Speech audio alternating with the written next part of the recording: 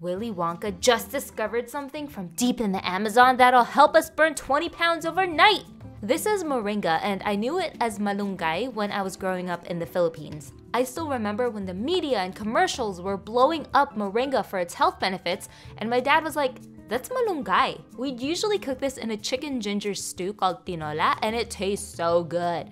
Surprisingly enough, it's been used in the Philippines and other countries for a very long time. I don't mind it, I love that more people are using it. It's just funny that sometimes the marketing makes it seem like it's brand new and never before seen. Like moon milk, which is an Ayurvedic drink that's been around since like 400 BC, and they drink it pretty frequently in India. Apparently in the northern part of Brazil, acai is usually served with savory dishes, and in the south, it's prepared as the sweet acai we commonly know.